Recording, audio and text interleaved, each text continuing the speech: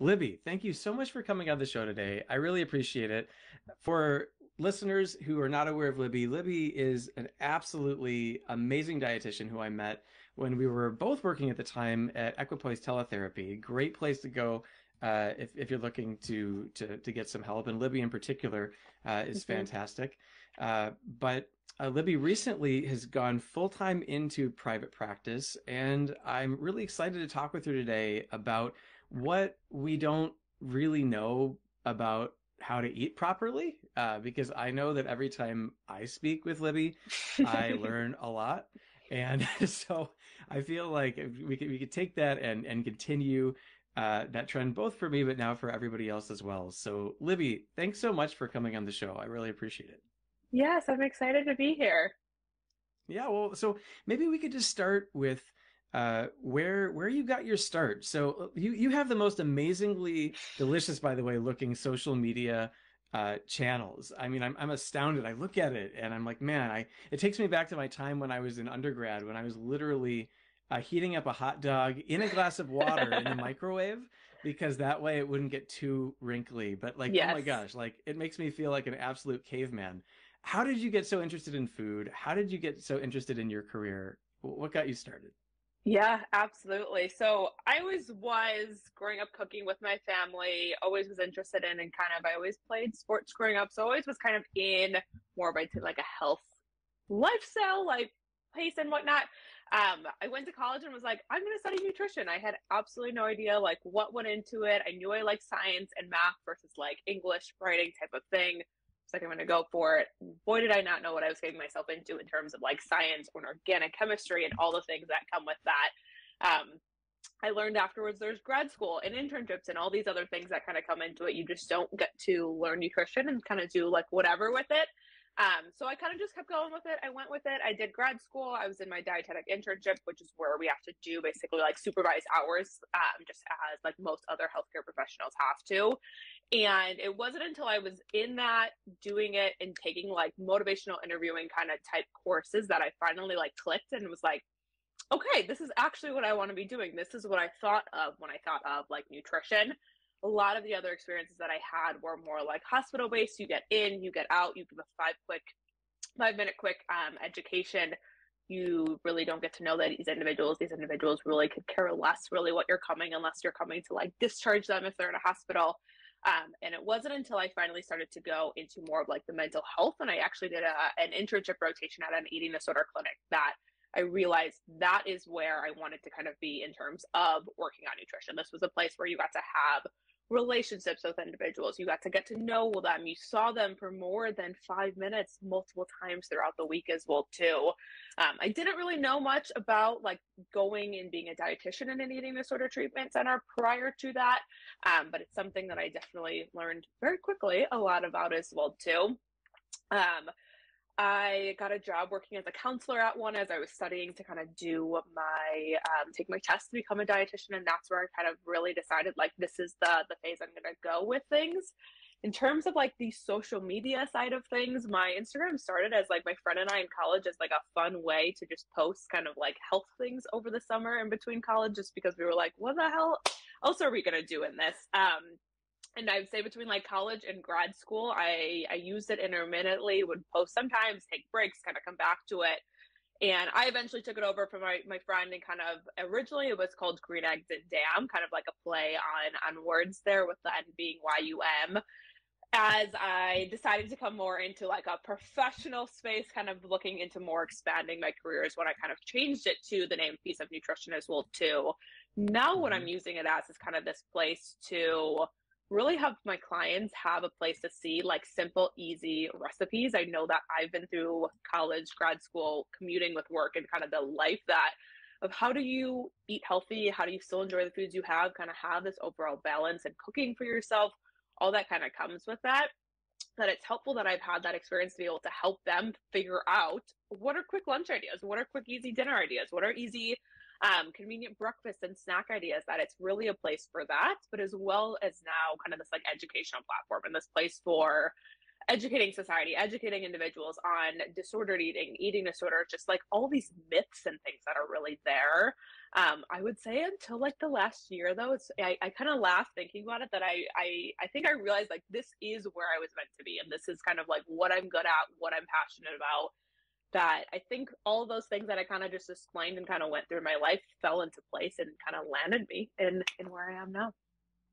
Yeah, so it's really been, it sounds like a lifelong pursuit where things Yeah, started early, less professionally, but the shift that definitely. it kind of reminds me. I know that I started thinking I might want to be a psychologist when it felt like when I was a kid that like my friends talked to me about their problems, and I had no Yeah, idea that that really doesn't map on to being a psychologist really at all. I mean, well, like that's maybe like the very yeah. like smallest part, but oh my goodness, like things are actually quite a bit more than that. The But yeah, basics no, are there.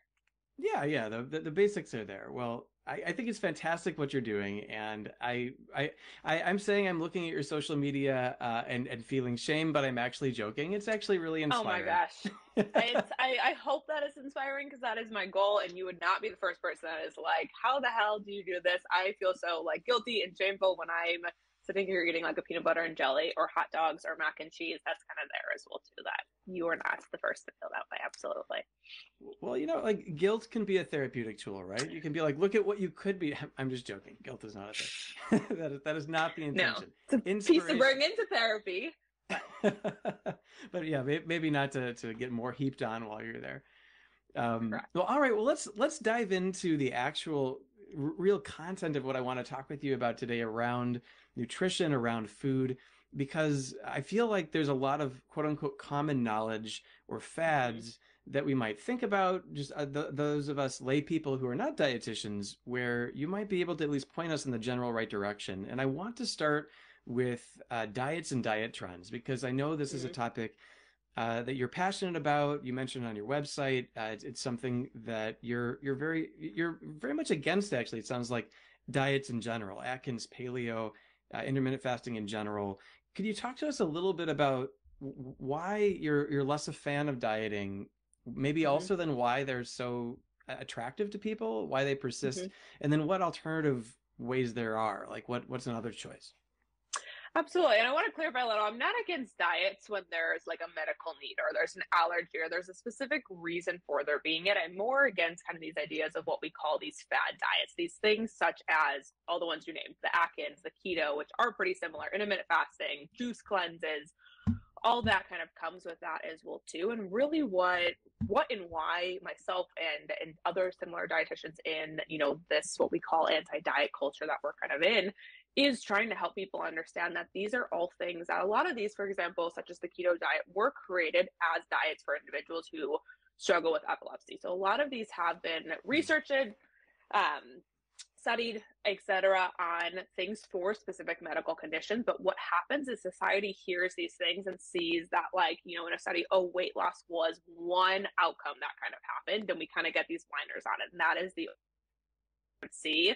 And ultimately, what is happening is we are really doing more harm than good to our diets in a sense. And really, again, these people that are advocating and sharing about them, some are health professionals, do not want to just are, but a lot of them also aren't. There are people who have had their own experiences and have been quote unquote successful or unsuccessful and are sharing like why this didn't work and why this did work, that they're preaching basically to society, preaching to the choir that these things are good and bad and this all and this nothing mentality that we know when you can kind of sit on the outskirts and kind of reject what we call this diet mentality, that it's something that is actually not helpful. These are really more rules and expectations and things that we're setting up for ourselves that ultimately, again, are putting us in more of a harm than they are good as Hmm. Okay. Well, so it sounds like what you're saying is that there's not a one size fits all solution, well. Correct. but is Correct. it but I know that there's oftentimes it seems like if just informally thinking about just general society that a lot of people are unhappy with their bodies or unhappy with their weight.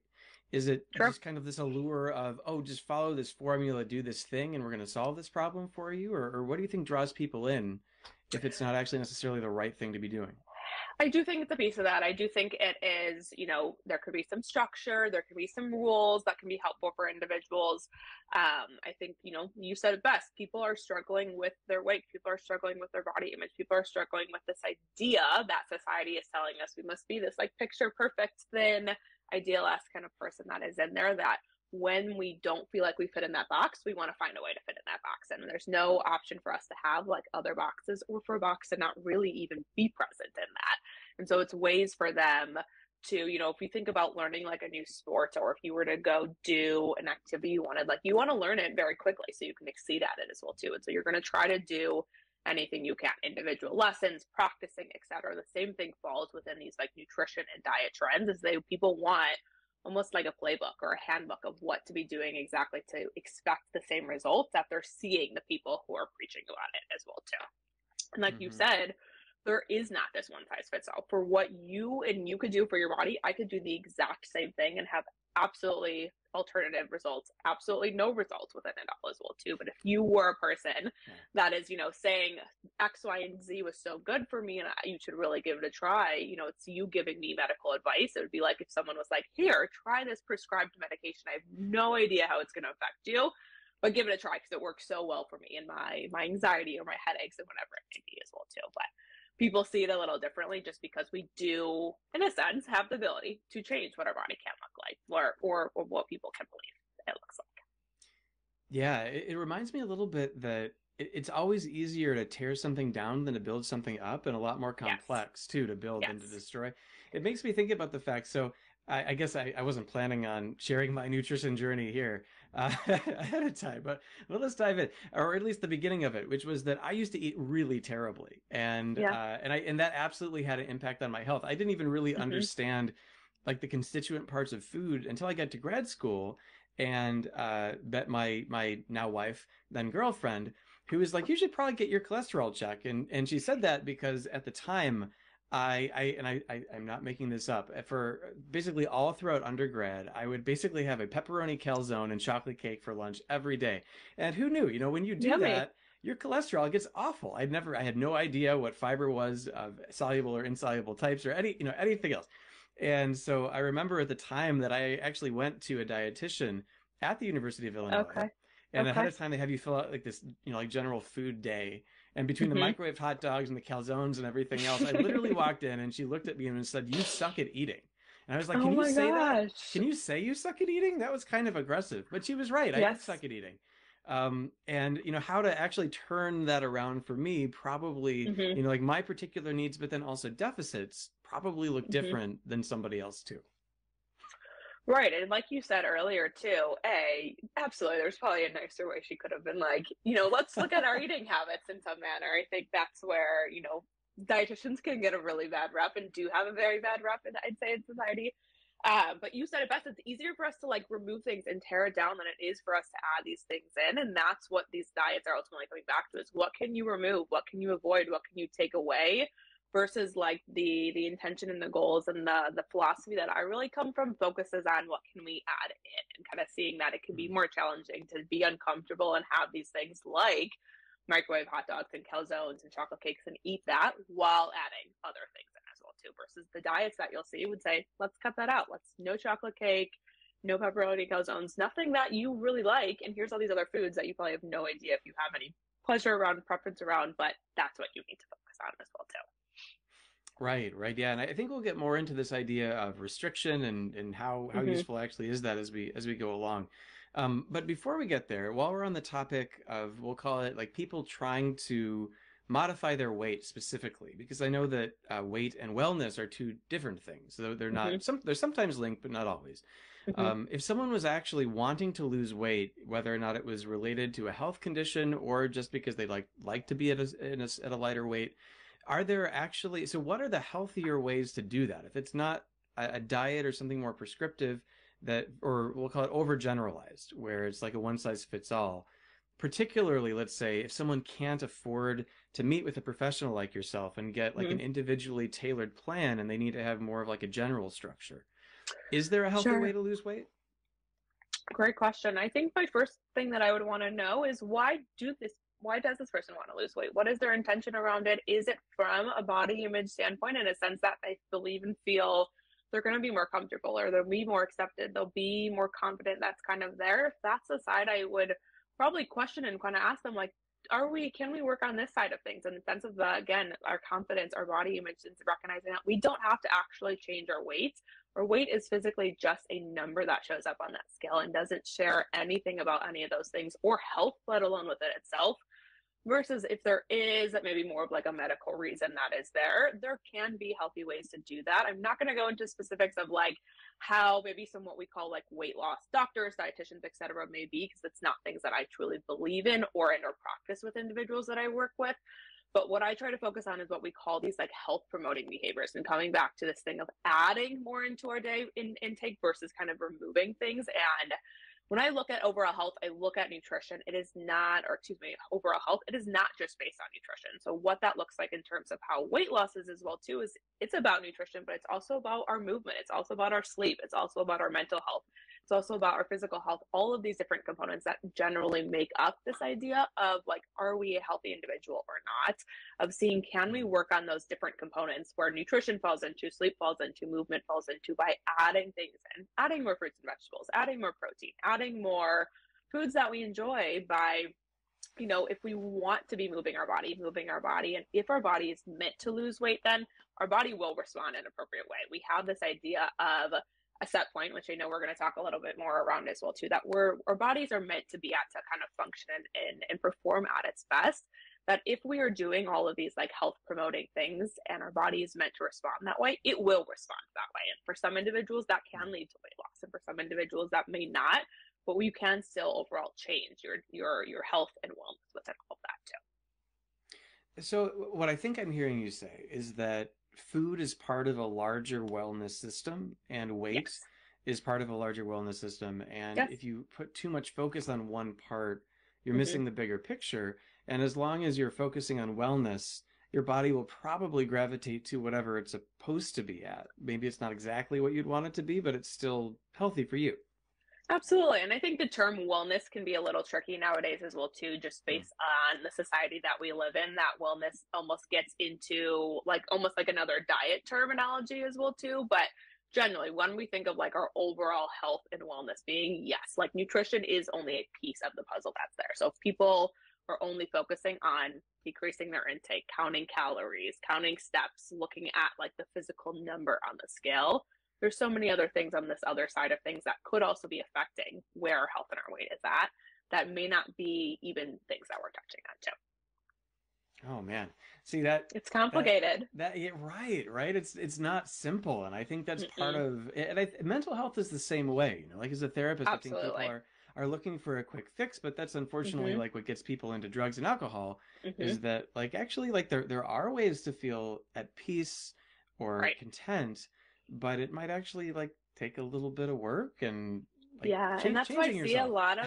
lot of individuals coming in to see me is they want these quick fixes, and they want kind of this idea of like, or even in society, how do I lose 10 pounds before I go on this vacation? Or how do I lose the weight for my wedding that's in 3 months? And kind of looking at what is that really doing for us? What are we really trying to kind of escape or kind of gain within that? And can we look at kind of the bigger picture and see, is there a way to just generally make ourselves more healthful, enjoy our day-to-day, that it's not feeling like we have to do X, Y, and Z, similar to how someone can kind of like get into and struggle with mental health and going into kind of that drug and addiction side.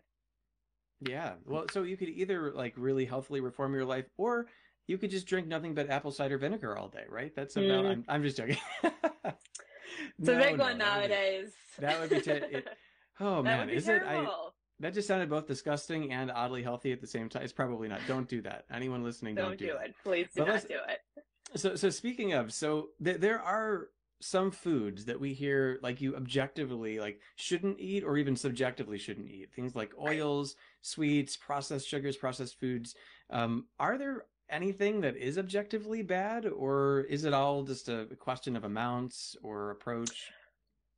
Great question. I would say like any food that is spoiled or that you are physically like allergic to is what I'm going to say is like a bad food. Otherwise, no, there are not foods that are seen as like good and bad.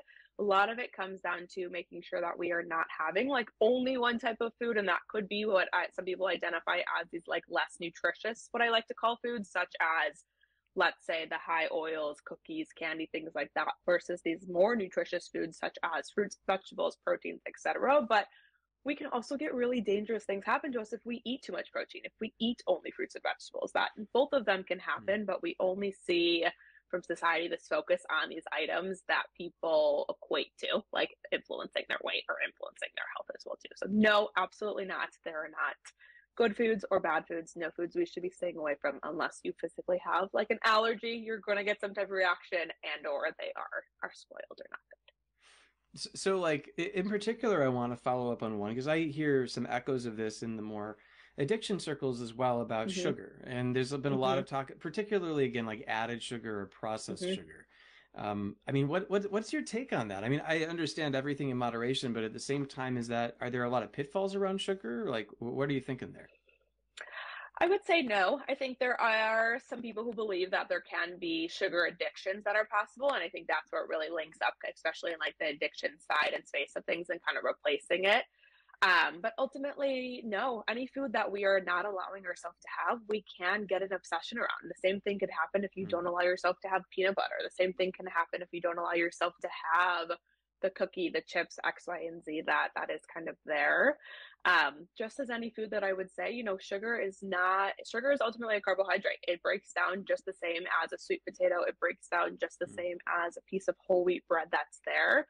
It's just starting in the simplest form that ultimately these other items, the whole grains, kind of more quote unquote healthier carbohydrates that people equate to, all of that gets broken down into our stomach. All of it goes to the simplest forms that's there. They're just starting in different forms and have different amounts of them and nutrition that's really there. So that's really interesting. So you're saying like from your body's perspective, Mm-hmm. carbohydrates are just carbohydrates. It doesn't Mm-hmm. necessarily matter like where the carb come from. Sure, some might be carrying more nutrition along with it, but a carb is a carb is a Correct. carb. The problem is that sugar in its sugary form, say as opposed to its sweet potato form, Mm-hmm. can be reinforcing from say like a psychological perspective because of the taste, and that's where things Mm-hmm. start to come off the rails. Correct. A lot of times I'll ask my clients, or my clients will come to me and say, like, I'm so fine eating a sweet potato. I'm so fine eating a piece of whole wheat bread, but pizza is something that's really challenging to me. Cookies are something that's really challenging to me. Chips are something that is really challenging to me. And I always ask them, and kind of when we look at building a meal, we want to always be incorporating some type of carbohydrate. If we were to switch out that source, so we have the sweet potato in this meal, you're feeling totally okay. We feel comfortable. There's no anxiety, guilt, etc. Say we were to switch that out to be, let's say even like hash browns, so a different form of a potato, or let's say French fries, that's kind of there. Would you be okay with it then? And more often than times, the answer is no, because in some case and form, not only is like the food, yes, changing, but also the mentality around it is. And so when we look at that, a sweet potato versus French fries, both of them are potatoes that are there. They're just in different forms, and how we think about it is really what is the difference that's there. And French fries are this food from society that is fried and bad, versus a sweet potato has more X, Y, and Z and is a healthful version. That it's our perspective and kind of our thoughts that really changes it too. But ultimately, both of them get broken down into the simplest form of carbohydrates in our body. Yeah, so it's kind of like there's these stories that we tell ourselves about food and our behaviors around Mm-hmm. food. And although it's true, if you're eating too many oils, that could be bad for your health. It's not that Correct. oils are bad. It's just about how we're balancing them out. But if we say, oh, this thing is off limits, I can't have that, or Mm-hmm. I need to eat this much of this other thing, then you can start to create some habits around food that get you into trouble when it's the foods themselves, they just are what they are. You are absolutely correct. Ah, well, you were a great teacher. So Thank you. See, I'm gonna give but you the credit. how I don't want to say how easy is it to kind of go around and get that across, but how challenging then when we see all these things in society where French fries are bad and let's stay away from them, and sweet potatoes are on this good side of things. How confusing is it? How challenging is it to really understand, like, what am I supposed to eat? How am I supposed to eat? How much of things am I supposed to eat? That it gets all very much intertwined and very confusing. Yeah, well, particularly around that supposed side. I feel like as soon as you Mm-hmm. start like having to walk a thin line or do something right exactly, then Right. all of a sudden you've got anxiety, you've got stress, and then I could see how that could become a bit of a negative cycle if then you might Mm-hmm. eat to relieve that. That could Absolutely. get you into trouble. Hmm. Absolutely. Absolutely. It's a vicious cycle that can go around and around. Yeah, well, and the system. I see why we work together. Mental health, food, Absolutely. all hangs Absolutely. together. Well, let's transition into a different question Okay. about, and I think we've touched on this a bit already, but around eating mistakes, where people have some view about eating and food or nutrition that we think is true, but might not actually have any basis in reality. I know one that comes to mind um, is about multivitamins, and that unless you're Mm. basically vitamin deficient in some way, that multivitamins are basically just a massive placebo racketeering kind of kind of situation. I remember years ago I was looking through Up to Date, which is like medical reference software, and Okay. they were talking about multivitamins in there, and they were basically tactfully saying, if you have a patient who feels strongly about taking a multivitamin, don't fight them on it because it's not going to hurt them. But at the same time, just know that they're probably not necessary. So, is there anything like that that the audience should know that a lot of people think one thing about, but isn't actually true? It's funny you bring up the multivitamin. I was just having a conversation with another therapist the other day about that around a client who's kind of fighting it. And I was like, if they're not wanting to take it, like we have bigger issues and bigger things I want to like fight them on than taking this multivitamin right now. I would say another really big one is just like how much to be eating throughout the day. I feel like most individuals that I talk to, whether they're someone that is struggling with disordered eating or an eating disorder or someone who is going on another path, are not eating enough really in any manner throughout the day. They're eating very small amounts, they're eating very inconsistently, eating large meals once or twice kind of throughout the day.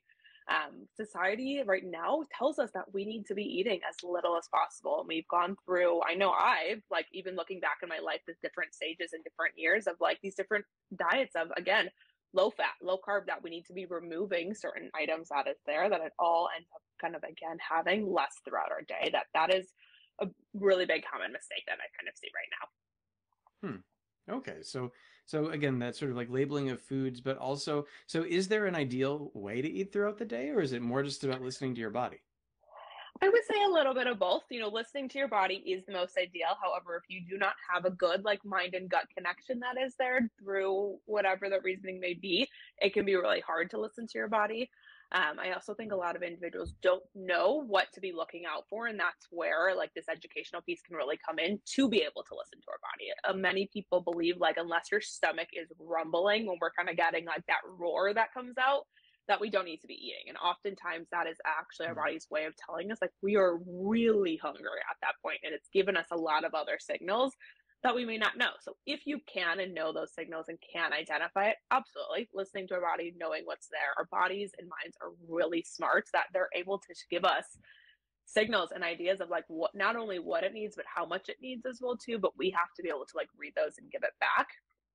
If you are Hmm. struggling on that side of things, often a rule of thumb that I will say, so you really don't suggest that individuals go any longer than like 5 hours without eating. That's a really long time span to for a body to go without kind of getting any nutrition. I like to give the example of like having a campfire. You know, we have to put logs down, you put some sticks, maybe use some like newspaper, etc., to start this fire. We get this like roaring flame that's kind of there. Unless you continue to add logs and sticks and paper and etc., the fire is going to start to burn down and eventually just going to have the little embers that's there.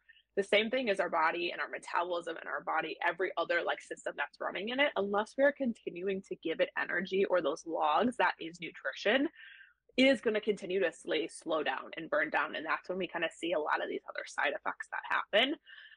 And the way that happens is again where that 4 or 5 hours is typically when our body kind of needs another like recharge, which is why I'll recommend kind of aiming around that. You know, give or take depending on your day, work, school, whatever it may be. If that's possible, we can kind of play around with that. For some Hmm. individuals, it needs to be closer together. For some individuals, it can kind of be that way. But I typically will say if you cannot listen to kind of this intuition side of things, using 4 or 5 hours as kind of like a marker, eating consistently throughout the day as well too. Hmm. Well, that makes sense. I like the campfire metaphor. That's very intuitive, and it also makes sense. I mean, our stomach isn't actually that large, right? Mm-mm. Like how big is it actually ish for most people? Like, It depends and varies. I've heard different things that's like around the size of your fist. I don't know if there's actually research that's amongst it. It grows and it shrinks as well too. A lot there is hmm. this myth out there that like when people lose weight, that your stomach does shrink. It can be a thing. Their stomach is ultimately a muscle, just as all of our other organs. So it really varies for everyone. I wouldn't say there's like just one. Again, not one size fits all. Yeah, yeah, well, that makes sense. And there's the idea though that your body needs energy, your body needs Hmm. nutrients. Otherwise, it's kind of like swinging back and forth between having it and then not having it, and having it Right. and then not having it. I know even just objectively thinking about, or not objectively, subjectively thinking about my own experience, that when I go longer times without eating and I get really hungry, oftentimes I feel like those are the times when I overeat, because then Hmm. I'm like thinking like, oh my gosh, I'm so hungry. It feels so good to eat on like every possible level, and then I'm Exactly. like uncomfortable again. And there's a whole scientific reason for that. I try to explain it like we have this tank of nutrition that our body is trying to fill at the end of each day. And when we're eating consistently, we're slowly moving that our body and our mind can catch up. That when we know we reach about that 100% or give or take of where it's supposed to be at, that we don't get more of those signals. Our body is usually at the end of the day, it's like, okay, it's time to recharge and go to sleep. And we're going to wake up and do it again tomorrow. Versus when we don't eat consistently or we eat very little and we're getting closer to our day, we still have a big chunk of nutrition that we're missing that's there. And that's why Mhm. our body then starts to crave those massive amounts and we get so hungry because it's ultimately trying to just get to meat. It's 100% of what it really needs as well, too. We then have like specific cravings around that because our body's looking for this like fast, immediate kind of energy that often comes from those simple carbohydrates items that people will label as kind of more of like those junk food items. But there's a whole scientific like reasoning around why our body and our mind functions that way when we get to that point that we are so hungry. Yeah. Well, and it reminds me a lot. I've really taken to recently liking the idea of our brain as Hmm. like a dog driving a car, where you've got Okay. this really intense, you've got this really advanced thinking side of our brain that can do all sorts Hmm. of stuff other animals can't do. But you've also got the more primal animalistic side, the limbic system, that Sure. speaks through urges and desires, and that wants to basically keep your body safe and functioning in whatever that Hmm. means. And so a lot of times when people make the worst decisions is when the dog takes the wheel of the car and is like, we're I love uncomfortable that right now. example. We Yeah. want to we want to fix this as quickly as possible. And it's not thinking long term. It's not even thinking like when you're done eating, how much did It's you like, eat? It's just get me thinking, out of here right now. yeah, like I need food right now. Whatever it is.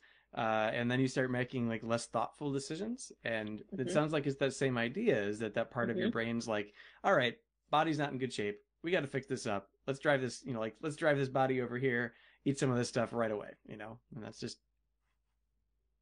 what it does.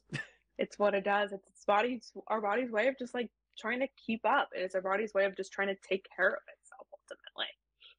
Yeah, which is actually kind of cool that it does that, even if sometimes that means that we've got to learn how to speak its language. Um, Right. but this is a good segue to my next question, which I know you also do a lot of work with, which is disordered eating, Hmm. and that there's a very large group of people in this country who have some sort of eating disorder. And I know there's Hmm. a lot of parents who listen to this podcast who might also be wondering about their own children, or maybe even people listening who are wondering about their own eating and whether or not Yeah. technically it would qualify as disordered. So from a professional perspective as a dietitian, where do you draw the line between eating and disordered eating? And what Hmm. are some signs that you can look for?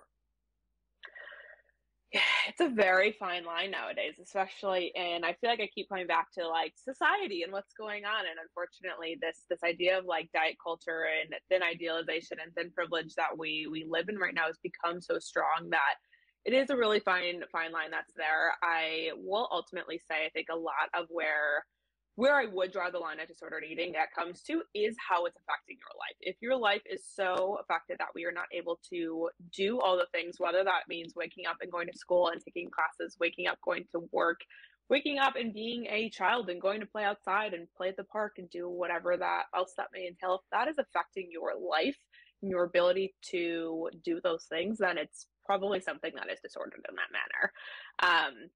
I would say there's some few examples that are pretty consistent among any gender that's there, any age that's there. This idea of being like preoccupied with food, preoccupied with our body, preoccupied with our health ultimately can be a really big side. And that the reason around that can be is that it really looks at kind of then influencing like are people starting to cut out certain foods if we're preoccupied what we look like or preoccupied with what we're eating and we are like okay I'm going to start to not eat um carbohydrates, let's go with for this. That, it can be a pretty quick domino effect how that starts with carbohydrates. Well, maybe it's not fats and maybe it's not proteins. And ultimately, all of a sudden, we are just eating fruits and vegetables. That it can be, again, pretty quick of a domino effect that happens. I think another way is this idea of movement. We, again, live in a society that tells us we're supposed to be doing so much movement every single day and always moving our body, and we are quote unquote lazy if we're not. And kind of the preoccupation of needing to do movement, especially if that is like they are going to do movements, going to the gym, walking outside, X, Y, and Z, like extreme measures. Some people I've seen are doing it when it's winter and it's 0 degrees out and it's snowing, or it's like days like today where it's 99 degrees and 100% humidity, running along. I stepped outside earlier today and I was like, this is ridiculous. I don't understand how anyone is outside right now, and walked myself right back inside. But doing extreme things like that, that ultimately brings up a lot of this idea of like anxiety, a lot of this idea around guilt, a lot of this idea around shame that's there as well too. I could go into more specifics, but I think a lot of them come back to a lot of things that we think about in just therapy in general too. Like if it's affecting our life, it's causing us anxiety, it's causing us to be removing a lot of things. Nowadays, I feel like really anything sadly can be turned into like a disordered manner of things. Yeah. I mean, there's so many ways. I feel like, and this could be a whole nother discussion, how our culture's Mm-hmm. kind of shifted to almost Mm-hmm. like create preoccupations and addictions. But it Right. sounds like the core of what you're saying is that you cross the line into disordered eating when one, it starts to change whether or not you can function and live your life. Mm-hmm. But the other is if it's taking up like a lot of real estate in your brain and Yeah. you're like always thinking about food or your weight or your body or what you're going to eat, when it seems like it's got this outsized role in your life rather than something that, it's not that you can't care about food. Like clearly you do. You make these amazing dishes, you spend time preparing it, but at the same time, it's not something necessarily that dominates your mind outside of work in Right. that way. Right. I often will ask individuals I work with of like, what percent of your day would you say that you were thinking about food, nutrition, movement, in your body? You'd be surprised how high those percentage often are in over 50%, over 60%, over Mm.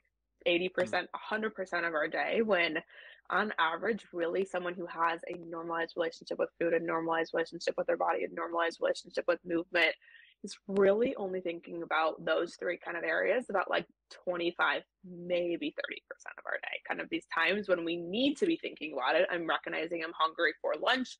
Let's start thinking about lunch. What am I having? How much do I need? Let's sit down and have lunch. I'm making dinner plans. Where am I going to go for dinner? Kind of those pieces. But it still leaves around 70 to 75% of our day for other things to occupy our mind, to take up our brain space that's there. Yeah, it strikes me that that's kind of like a privilege. Like I'd imagine that like animals are probably thinking about food like all the time. Like that's just like, Absolutely. how am I going to live? How am I Absolutely. going to live?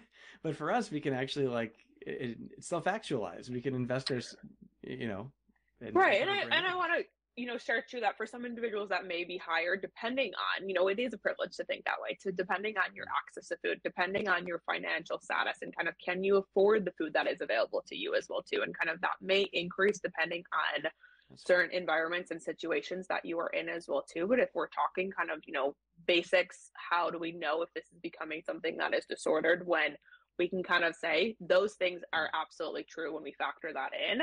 If it is higher, then I would say like 50% of our day that it's heading in a pretty disordered Yeah. Well, and it's as we're talking, as you're explaining this, my mind goes towards like an organizing principle maybe to think about it is that if either anxiety, like I'm thinking, okay, either someone's worried about food and so it's really manner. dominating their mind, or it's viewed as almost like a necessity for relief. Like Hmm. I need to be able to eat or eat this food or like something about food in order to feel okay, which is Right. ultimately what gets that dog all revved up. Either Hmm. seeking relief from a problem, which is what it wants the most. Like the most Hmm. important thing for that dog behind the wheel is if you're uncomfortable, relieving that. But also in terms of watching out for danger, and both of those can really take over your brain. Yeah, I'm hearing it almost as like a survival mechanism. Yeah, or if it becomes that way, as opposed to Hmm. what we can do right now, or like if it's just if it's just fuel for your body, and if you are in a fortunate place where you can afford the food, you can just be like, okay, like I'm just gonna go to the fridge, or I'm gonna go to the store, or it's not gonna be that big Right. of a deal, and Right. so then I can put my brain on other things. Right. And if you are one that is not able to be in that privileged, fortunate position as well, too, recognizing like that, when I say these percentages, like that's on average. That is not for every single person in this one size fits all piece again that's there. When we can say these are things that absolutely factor in and affect it, and it's not coming from a disordered place, such as I want to change my body. I don't like what I look like. I feel that I am X, Y, and Z. That it can be a very different interpretation of kind of the amount of time that we're thinking about that too.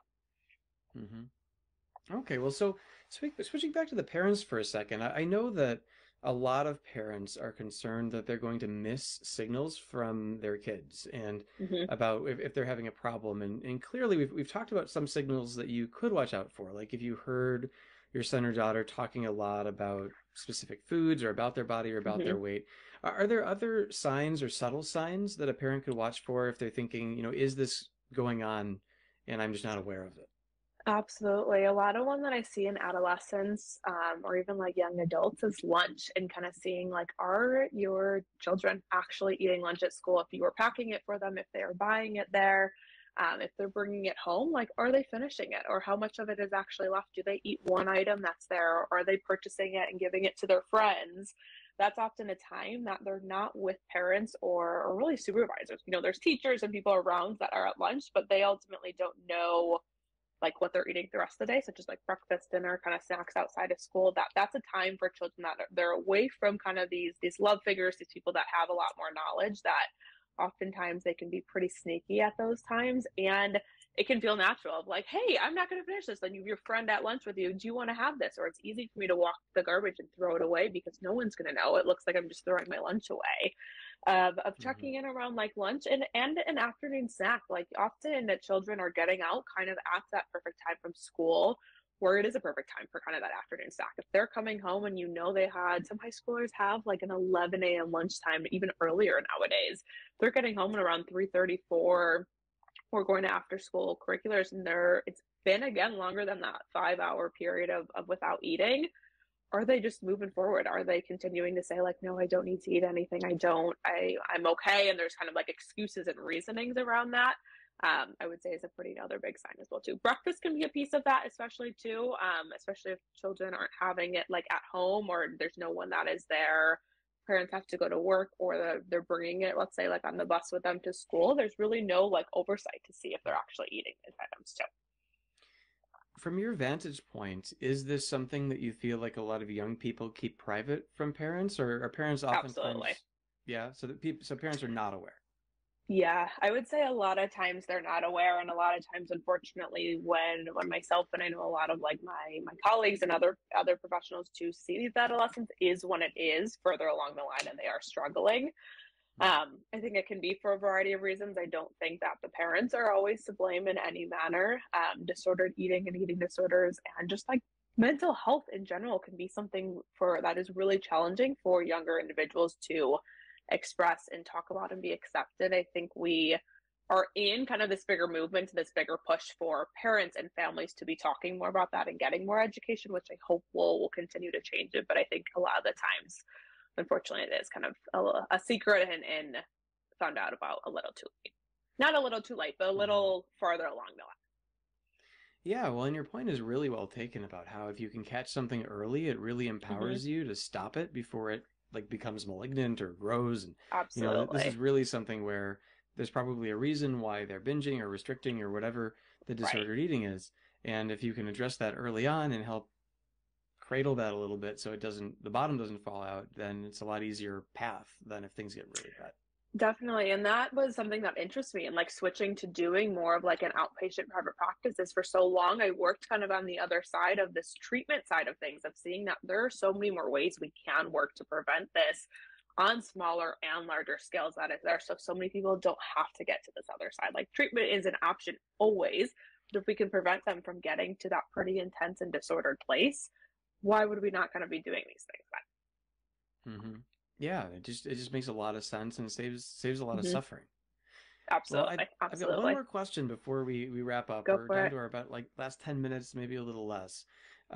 So something that I saw on your website and I've heard some buzz about here, there, and everywhere, is intuitive eating. Could you talk to us a little bit about what intuitive eating is how does it work?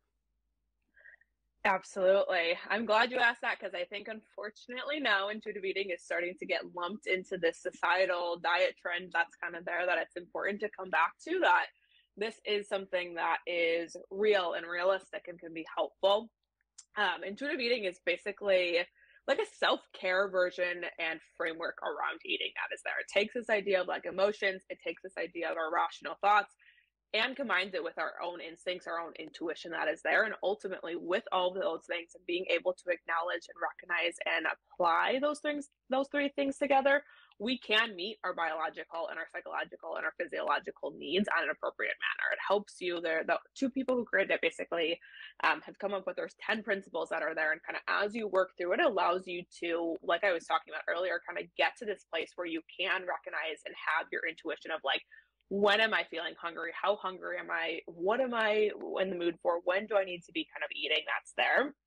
But not having to be so structured and rigid as some of these other quote unquote diets. I would not say that intuitive eating is a diet in any manner, but more so a framework to give your body exactly what it needs and honor it based on what you want from it as well too. So does not recognize that there are, or it does recognize, excuse me, that there are not good foods and bad foods. One of the whole mentalities and principles is rejecting the diet mentality and kind of seeing if cookies and candy and ice cream and pizza and pasta, whatever we want to identify, is the food you like. How do we have that and honor our health kind of through other principles of nutrition as well too? Hmm. So if we want to test the framework, so say you've got someone who is eating really poorly and they're coming to you, they want to use this intuitive eating. If they're like, Mm-hmm. well, I just seem to want to keep eating pepperoni pizza every day, or that my pepperoni calzones and chocolate cake. Let's flash back Yeah. to 19-year-old Aaron or whatever I was. Um, I'm forgetting. No, we were like 22 or something. But anyway, what would you say? Because like at that point, like I really liked it, right? That's why I was Mm-hmm. eating that every day. But at the Mm-hmm. same time, I was giving myself high cholesterol through that behavior. Yeah. So it was very intuitive at the time to keep eating lots of those foods. So Yes. what? So like how would you handle that? What would the pitch be? Absolutely. A piece of it is, again, what can we be adding in and recognizing too that like with this intuitiveness comes that we can have those items such as pepperoni calzones and chocolate cake every single day as well too, but can we have these other pieces that help it balance out? Can we honor our health and through like what the principal names as like gentle nutrition? And so when we talk about building and having a meal, we try to build a balanced meal. And so when we have that pepperoni calzone, can we add that's something that has some carbohydrates, maybe some protein from like pepperoni, some cheese? Can we add some type of like fruit or vegetable? Can we add some type of maybe some other protein that's there, depending on how much like cheese and pepperoni is technically there? Adding more into it rather than saying, let's take away the pepperoni calzone, let's take away the chocolate cake that's there. And as we add in more of those other nutrition items, as we add in other pieces of food as well too, oftentimes our mind kind of catches on to that, and then it kind of gets the idea of we know pepperoni calzones and chocolate cake are always going to be here, while they're just now as equal as these other proteins, these other fruits, these other vegetables that is there, that we don't have to feel that we have to pick that it's one or the other that's there. We can have both, Hmm. or we can have one at one meal. There's nothing wrong if you were to just eat the meal of just pepperoni calzones and chocolate cake, because ideally probably later in the day, once we get to that intuition place, your body would be craving probably something that has some type of fruit, some type of vegetable, some type of protein that is there too. So a lot of Hmm. it is kind of working along the principles and kind of the different steps to ultimately get to this intuitive side of things so that we then can kind of apply that as well too. I see. So what you're saying is that this is more of a long game strategy where if you've Correct. kind of like gotten off the track where you're not honoring the health of your body, you're not really in tune with what it needs, it's kind of just being driven into the ground by this desire for just something that's like very sweet, very fattening, that sort of thing. Mm-hmm. As you intentionally start adding in more of these nutrients and adopting this framework of, I want to treat my body and health with respect, you sort Mm-hmm. of naturally start to see the pizza consumption go down. In part Mm-hmm. because if you're also eating fruits and vegetables, there's not as much room in your stomach for that, but also because your mindset for how you should be engaging with pizza and cake starts to change. Definitely, definitely. And it is a long-term thing. It's not something that we're going to get a quick fix. It's not something in 4 weeks someone's going to notice a difference that's there. It may be really challenging for 22-year-old you to try to add in some type of fruit or vegetable or different food item than the pepperoni calzone and chocolate cake that's there. Of working to kind of take those baby steps, that it is a longer process that it can look like. And when I say longer, that is longer than what most people are hoping and kind of looking for as well. What this reminds me of a bit is so a classic book that I really appreciated and should probably reread at this point is The Seven Habits of Highly Effective People by Stephen I Covey. had to read that in grad school. I really liked it. I don't know if you did. Yeah. But it struck me. I remember in the very beginning of it, he makes a point about saying how there's lots of books out there about strategies for like effectiveness and tricks and interpersonal things you could do to get what you want. And his thesis with this, he was saying like ultimately that's not going to work as well because people might Okay. it's fake. And really what that book was about changing character. Like what if we changed how you engage just generally, like your whole Hmm. framework? And it sounds like that's what you're saying about with intuitive eating. It's not like if a diet is a strategy where it's like, oh, I'm just only going to eat fats with no carbs, or I'm going to take out, like, or whatever it is. Right. That's just like a strategy, but that's not really changing your relationship to how you Hmm. eat and how you use food. And intuitive eating is that. And once you do that, everything else flows from it. Definitely. Absolutely. It's a lot of it is related to our relationship, not only with ourselves, but with food and our body and movement. But it all comes back to our brain. Our brain is so powerful. Our brain controls basically our entire body. So if we are continuing to be in that mindset, let's say like the diet culture, weight loss piece of things, and we're trying to do intuitive eating, like we're gonna be kind of like butting heads here. They're not gonna be puzzle pieces that fit together because they are so different that's there, that a lot of it is coming back to kind of the mind. And as we can change the mind and help it connect more with the body and have that mind body connection, that then we can kind of see this intuition that comes as well too.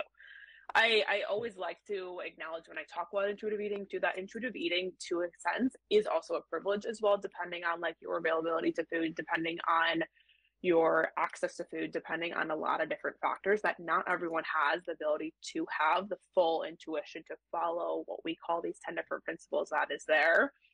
And so a lot of times if that is the case, is looking at like what can be applied, what is realistic to your life right now based on where you're at, what's available, and how we can be working on that. So as much as possible, you can kind of get to that intuition as well. Hmm. Fantastic. Well, and that sounds really good. I'm not sure I'm personally there yet, but it sounds fantastic, and I think maybe I'll have to read that book, or I definitely recommend it. They just came out in the past year with the fourth edition, which is the newest one that kind of updates it and talks about the idea of like privilege within it as well too. So I highly recommend it. I'm happy for to educate yeah. and help you on it, of course, as well too. Yeah, well, actually, so for listeners, I know you mentioned that the phrase intuitive eating is becoming a bit of a buzzword, and so like Hmm. the fidelity is getting a little, or the integrity rather, is getting a little fragmented. Who are the authors who wrote the book that people should actually read to get the actual like from the source? Absolutely. I'm gonna pull up their names so I don't butcher their names.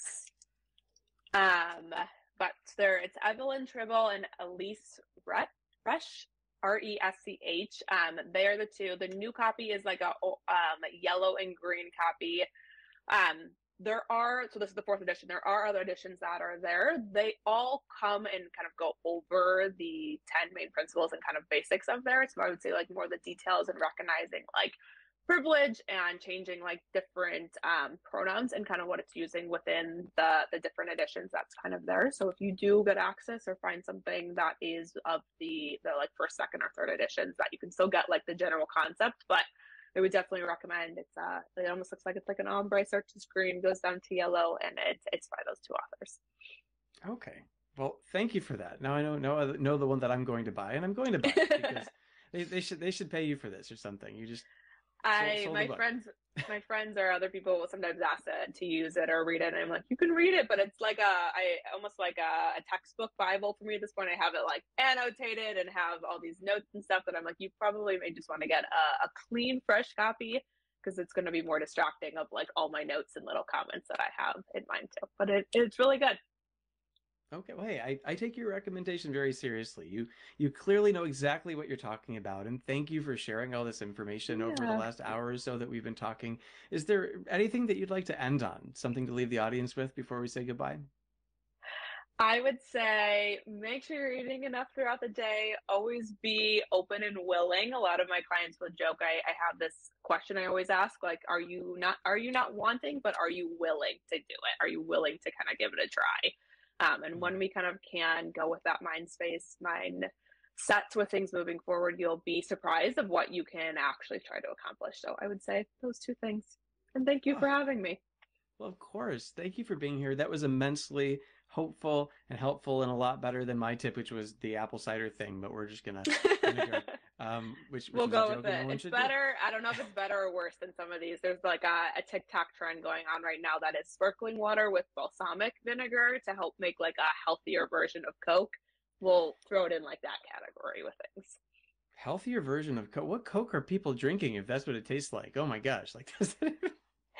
It's crazy balsamic? nowadays of what people are coming up Oh, with. the Wild West. All right. Well, thank you again, Libby, for joining, and thanks everybody for tuning in. We will catch you Thank all you. again soon.